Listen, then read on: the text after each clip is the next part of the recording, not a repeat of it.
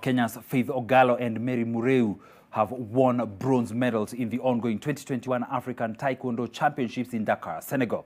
The team of 8 men and 8 women were using the competition to improve their rankings and in turn earn wildcards to qualify for the upcoming Tokyo Olympics, scheduled for the 24th of July to the 8th of August. Faith Ogalo is currently the only player in the team who has qualified for the Summer Games. Kenya marked its Olympic debut in Taekwondo in 2008 by sending the late Dixon Wamwiri, who lost his preliminary match to the then Olympic champion Chu Muyen of China, and Mildred Akinyi, who finished 5th.